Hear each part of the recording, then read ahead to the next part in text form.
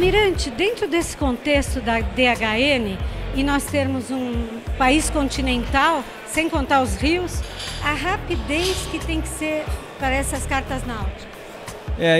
Na realidade, essas cartas náuticas elas são feitos levantamentos hidrográficos ao longo da costa brasileira para atualizar as cartas náuticas, né? Então nós temos uma quantidade bastante grande de cartas náuticas e elas são atualizadas periodicamente.